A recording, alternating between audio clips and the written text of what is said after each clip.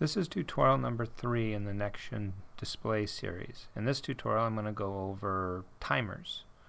I had some difficulty finding any documentation on timers. It's not a difficult topic, but since I had trouble finding information on it, I thought maybe a tutorial would help others.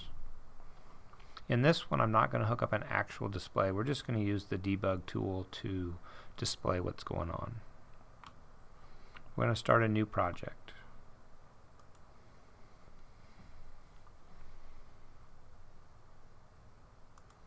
I always start it in a new folder.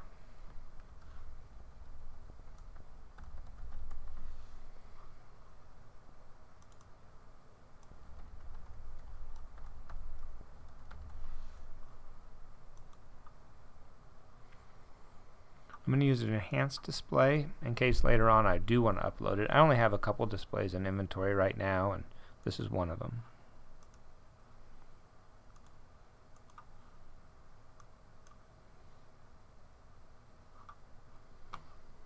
We're going to go ahead and put a couple things on the screen so that we can manipulate them with the timer.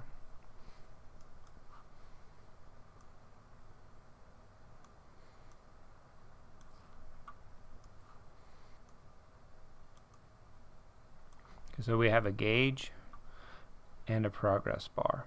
The progress bar is kind of strange. It always starts at 50% value. I'm going to go ahead and leave it there for right now.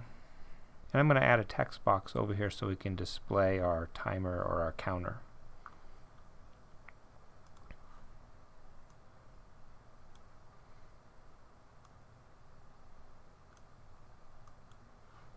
We're going to have to add a font to this.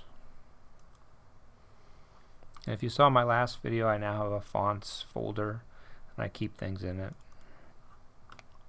That's easier than setting one up every time.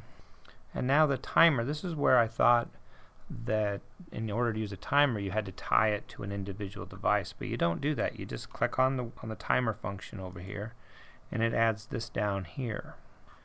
And what it does is, based upon what you have set over here, this is every 400 milliseconds. We're going to change it to every second. So that's 1,000 milliseconds. And what it's going to do is it's just going to execute code every 1,000 milliseconds. And we're going to go ahead and have it make this progress bar increment. And you do that by selecting the device itself and the value. And we're just going to add 1 to that same value. Now we do a compile. And it passed. Now we'll go to debug. And you can see it. It's going to increment every second.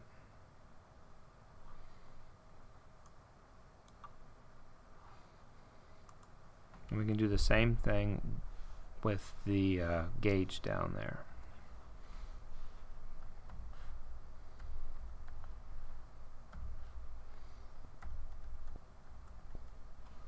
In order to display the data in this box, though, we have to convert it. So you use a conversion function. And then you put the source, the data that you want. In this case, we're going to go ahead and get the gauge. Since the gauge is going to start at 0, that's going to be our real counter. This one up here is starting at 50. So I want to get the 0. And then we have to put where we're putting it. And we're going to put it into the text of this right here. And this is called TO, and it's TXT is the variable. So go back to the timer.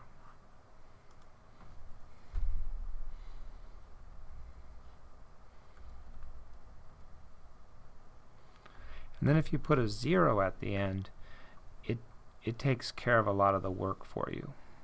I'll show you what I mean by that later. But just trust me, I guess, at this point. We're going to compile.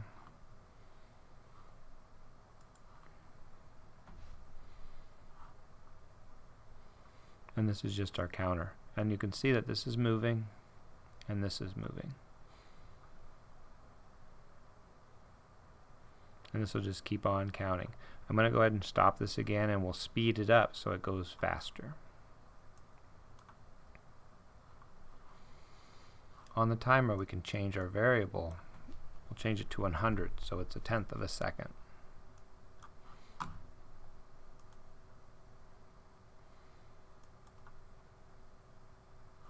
Now you can see it goes much, much faster.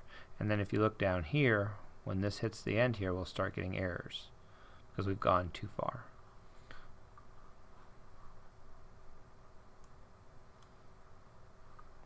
But I'm going to go ahead and change this to 1 so you can see what happens.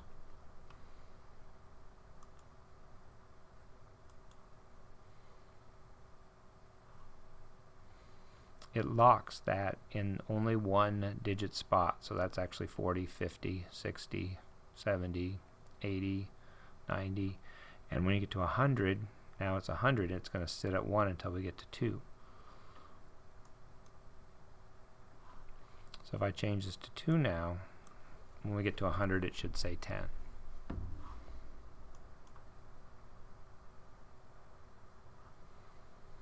The nice part about that is if you notice there was a 0 on the front, I'll go ahead and restart this again.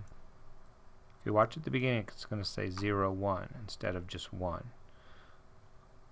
And now when it goes up to 100, it'll look like 10 and 11 again.